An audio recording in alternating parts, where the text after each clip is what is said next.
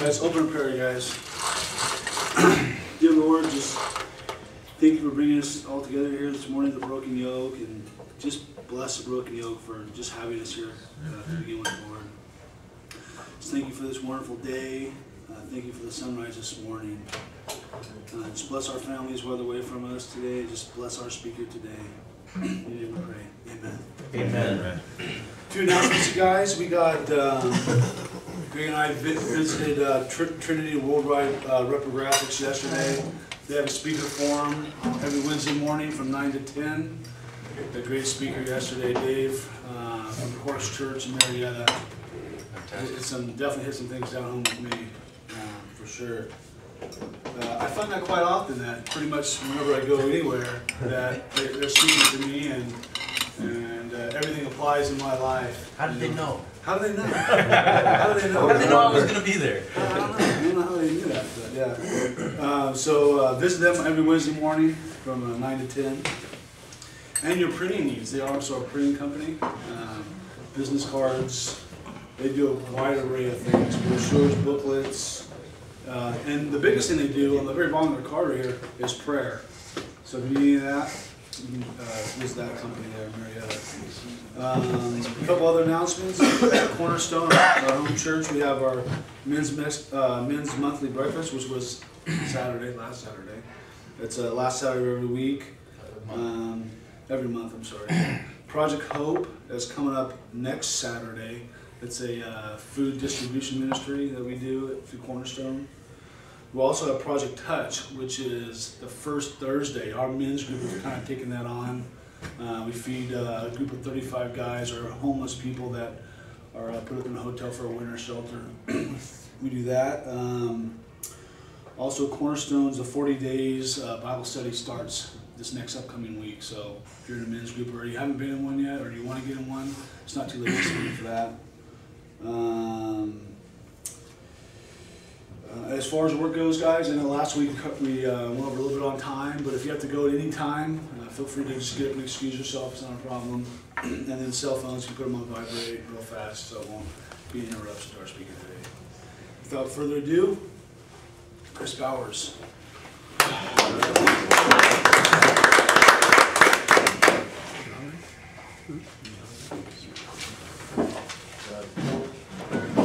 it going, you guys? Good morning. Good morning. Let's give credit where credit's due. God, thank you so much for this opportunity. Thank you so much to bless me with all these great men, Father God. I just pray right now that you just speak through me. Let your word be heard, Father God. Reveal yourself to each one of us in a whole new way. In Jesus' name I pray. Amen. Man, yesterday I was at, my wife and I were at a youth winter retreat for the kids at Linfield. It was a huge camp.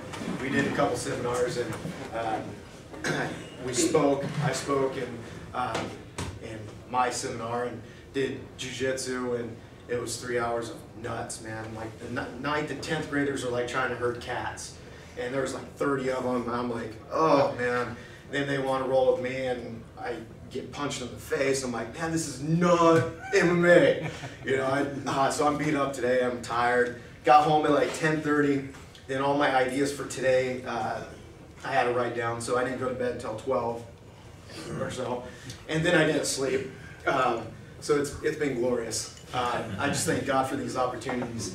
But something that's been on my heart for the past few weeks is who we are as men. And protection without controlling. So I'm going to tell you the story about this guy. This guy had a wife and kids, had 3 sons. His 3 sons had wives. His sons and his daughter-in-laws and his wife loved him so much. They trusted him. He built this foundation upon their lives that was never shaken. He had this relationship with God that was just so one-on-one that he would speak to God and God would speak to him. And this one time God spoke to him. And it was It was unbelievable. He goes to his family and goes, hey, this is what God said. And they're like, whoa, dude, this time, Dad, maybe you're a little nuts, man. I'm not going to lie. You know, so he goes out and starts telling people, hey, man, this is what God is going to do. Guys, just get ready, you know. And these people are like, dude, you're crazy. It's not going to happen. For years this went on. For years. And the ridicule that this guy got, the looking down upon, the names that was called to him. Then, not only that, the names that was called to his family. His kids, his wife, his son's wives, his grandkids, all looked down upon. You know what? If I was them, I'd been like, you know what, Dad, you need to chill, man, because this is hurting my reputation now, you know? It's hurting my business. And he continued to tell the message that God's going to send rain. And his kids are probably going, Dad, we live in a desert. It ain't going to rain. You get it through your head, you know? And so he starts building this big ark, right? So now you know what I'm talking about. But yet, his kids stuck by him. Over the years that he built this huge ship, and all the ridicule, all the crap that was talked to him, his kids stayed by. You know, if I was one of his kids, I'd been like, Dad, you know, you're this one's out there. Just give me my inheritance. I'm gonna just go out here, right? I'm gonna walk away. But they didn't. They stuck by him. Why? Because he built this foundation of love, trust, and they knew they can trust him. They knew that he was going to protect them. And that was his whole goal, is that he would protect his family. God allowed Noah to protect his family, protect the animals. He gave him that message, that mission to protect. But never once did Noah control. He never controlled his family. If his family wanted to bounce, he'd probably been like, all right, well, you know what? you're probably going to drown. Sorry. But he never controlled them. So what he did, he let God control it. God gave Noah the protection, and then God controlled the whole situation, knowing what was going to take place. And as men, this is what we're called to do. We're called to love our families, right? To serve them, to protect them. And it's not protecting about just physical and monetary things, although that's good, but it goes so much deeper than just, you know what, babe, if there's a robber, I'll protect you, I'll go out there first, It goes so much deeper in that. Hey, babe, there's a stranger over here, I'll let him get me before he gets you. I'll let you get the rug, It goes so much deeper in that, and oftentimes that's all we think about is that kind of protection. But let's be honest, what other kind of protection is there? There's emotional. There's emotional protection. There's spiritual protection. There's protecting of their whole dignity, right? That's ours, to protect them. That's what God's appointed us to do. But not in a controlling way, like a dictator. Come on. How many of you guys work for a boss that's like a complete dictator and controlling? Our families don't want to feel like that. So, how many of you guys have ever said, like, women jokes? Right? How many of you guys have ever been around people that talk about women, or they're like, oh man, this stupid woman driver, she cut me off, and she's an idiot, and they're all like that, and and your wife's in the car. What is she thinking? What is she thinking? She's going, oh man, that's probably the way he thinks I drive. And maybe she does drive like that, we just don't say it. Then there's jokes. How many of you guys are surrounded by people that are like always telling bad jokes about women, or they start talking badly about their wives? You know what, this stupid, and you're like, you start smiling, you're laughing, you're kind of like, yeah, give me a courtesy laugh. And what if your wife was standing right there? What if your wife was standing right there? What was she thinking? Because these words that are going to come out of your mouth is a direct reflection upon her. She's going to sit there and go, oh man, what does he say behind my back? Does he really think about that, about me? Or something's on the TV and it's a swimsuit issue. And you're like, flip through it and you hold on that one for 30 seconds. And your wife's sitting there. What is she thinking? She's probably going, man, I don't look like anything like that. What am I, who am I compared to them? You know? Or a girl walks by and you go, you know, we've all done it. You're walking with your wife and you go, oh, there we go, I'm just kidding, you know? But that speaks volumes to your wife and she's like, oh man, I'm so unworthy. I'm just not good enough.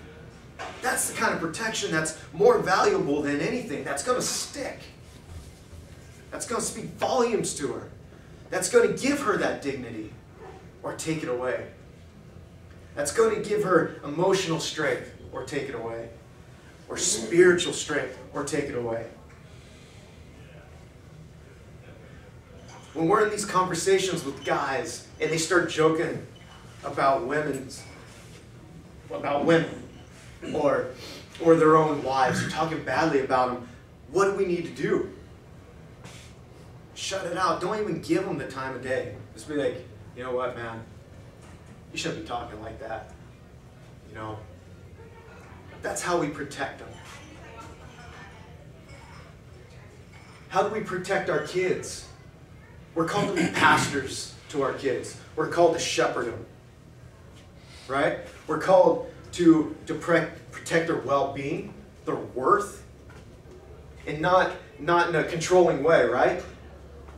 We don't control our kids. We shepherd them.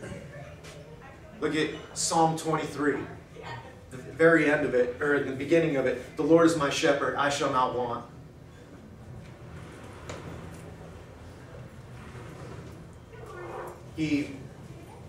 Later on, he goes on and says, the rod and the staff, they comfort me.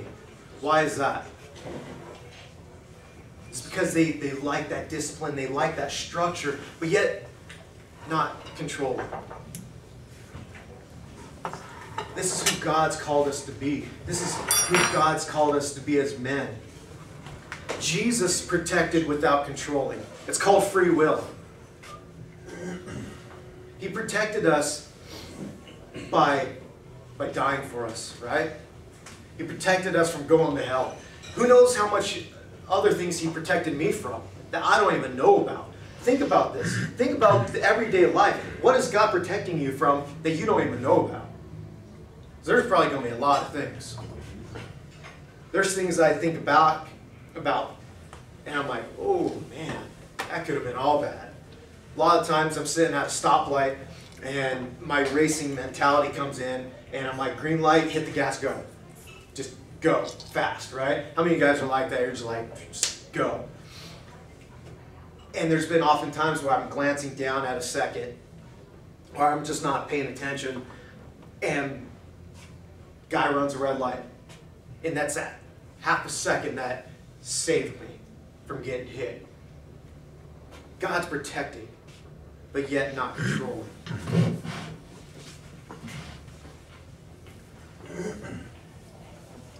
Jesus protected us from going to hell. And it was our choice to choose to follow him or not follow him, right?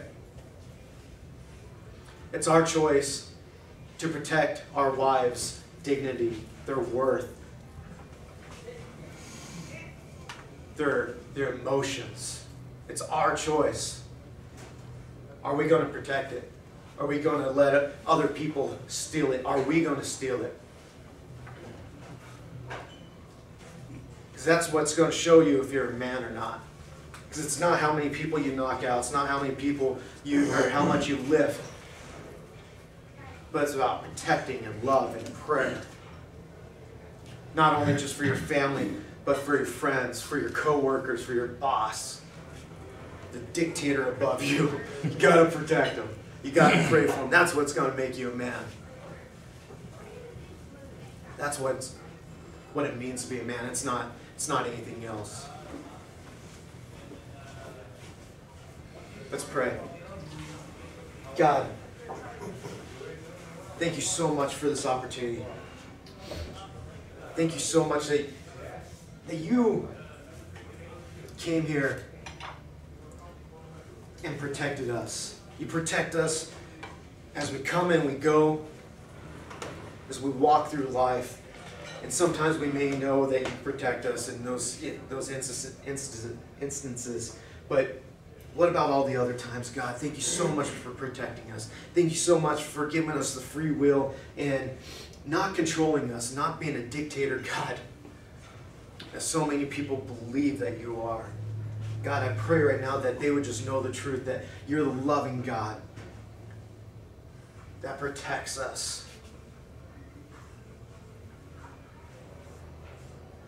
That will always be there by our side, always standing there. God, I pray right now that you would just protect us as we come and go, protect our families. If there's anything going on, Father God, I pray right now that you would just send your angels about us. Take any bitterness, anger, resentment away, Father God. I pray right now, if anything that's hit home, Father, that they would just take it to heart and things would start to change. If wives have been mistreated in any way, and I know I've been guilty of that myself, if their dignity, their self-worth, their spiritual growth, if I've hindered that, Father God, forgive me in any way. Father, I pray right now, if anybody feels the same way, that you would just give them peace, give them hope, and give them new eyes, give them a new perspective. God, be with each one of us as we come and go. In Jesus' name I pray. Amen. Amen. It's a little shorter.